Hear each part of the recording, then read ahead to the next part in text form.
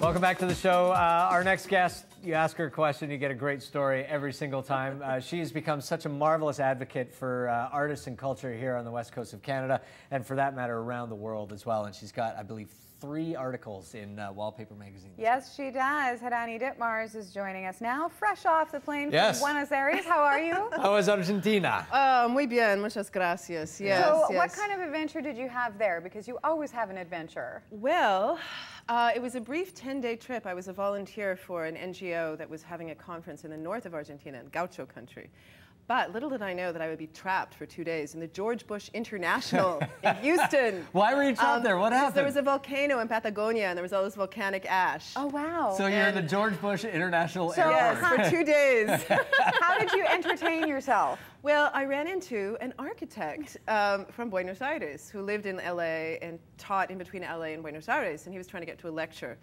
And he turned out to be the protege of Julius Schulman. He was also an architectural photographer. So we hung out for 2 days at the George Bush International. And just talked architecture. That's almost like a dream for you, Hadani. That's like... Well, there was a brief excursion to an airport hotel where we arrived at 1 in the morning, and the only place to eat in this weird area in the no man's land of Houston turned out to be a strip bar. Awesome. So we were discussing architecture and Julius Schulman while this woman was, you know, it was very surreal, the whole thing. I got to Buenos Aires after an all-night flight, and there was a huelga. The Air Force had taken over the Air Traffic Controllers Union because of the whole military sindicato thing, and so then I was trapped all day in the Aeroparque, which was recently commemorated because they had a massacre there in the 70s. And I could sort of relate to that after having spent 8 hours in the Aeroparque. Then I took the all-night bus to Mina Clavero, where this conference was happening. But on my way back, I had a really interesting kind of, I was on some kind of architectural trail. I mean, my camera was stolen when I was waiting for 8 hours in the Retiro bus station on my way to the all-night bus. And that's quite common, but I'd taken it to Baghdad 5 times and nothing had happened. Yeah, so you Only thought, this will be safe, this will be fine. So on my last day, which was just, when was that, yesterday or 2 days ago? I don't remember. I went to,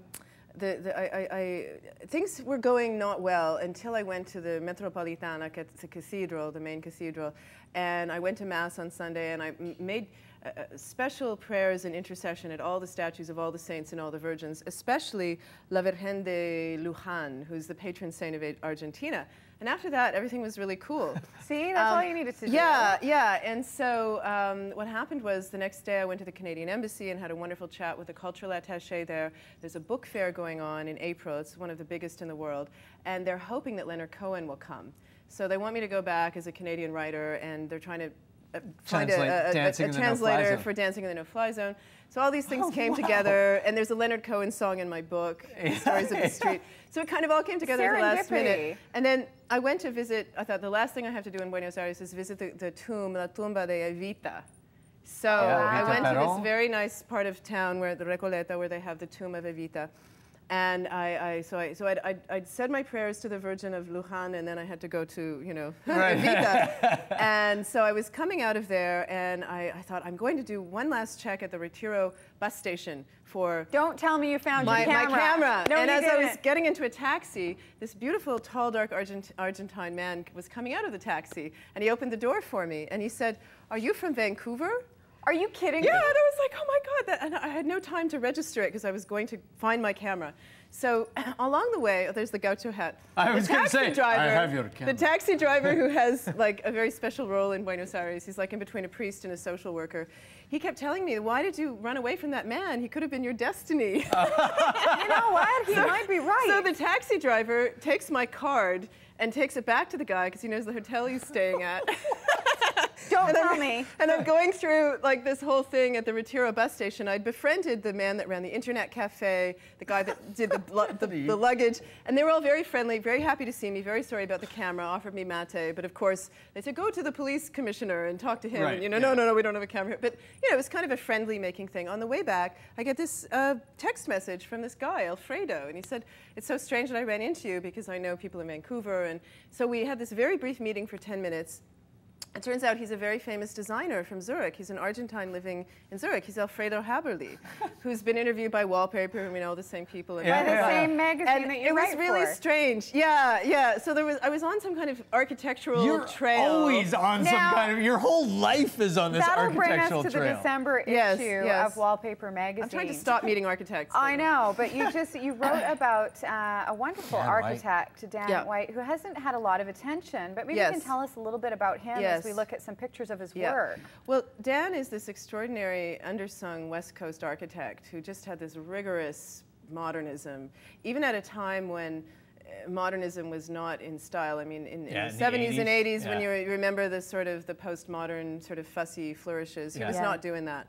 And he just stuck to his guns, and he had a vision, and he has these amazing sites that he worked on that you can't really work on anymore. I think the Taylor House is one of the... Yeah, there it is in West Van. I mean, it's built over top of a ravine and a creek, basically. Yes, and it's stunning. You can't build that close to the water anymore. I don't know if you have a picture of the edge of it, but so Dan was really ahead of his time in lots of ways, but he was so not into any kind of self-promotion, and he has all these hand-drawn sketches. Nothing was computer-generated. Wow. So it's quite a challenge. I worked with Russell from his office, and also Martin Lewis. Digging into the vault. Have the opportunity. I mean, like you say, for someone that's virtually unsung around the world, but obviously has had an impact and was impacted from Arthur Erickson and then paid that forward, to have a chance to capture some of his work and really get inside that. It's fascinating. Yeah, and I really felt honored that I was asked to write it. I mean, I did pitch it to them, but the fact that, you know, this icon section really celebrates architects from around the world who have that iconic status. Yeah. So I felt like, oh, this is our patrimony, you know, this kind of West Coast modernism. And an unsung hero, too. We need to sing it. We need to celebrate it. We need to protect it as well, you know. Yeah. Let's look at some of his other works. I'm not sure which one we've got next. I think we have, that's the water view of the Taylor House, right, that you were talking about. That's the front view of the Taylor House. Beautiful. Yes, which was built for a bridge engineer. So, unbelievable. Oh, and this is the little kind of the cabin, if you can call it that. It's the version of the traditional log cabin.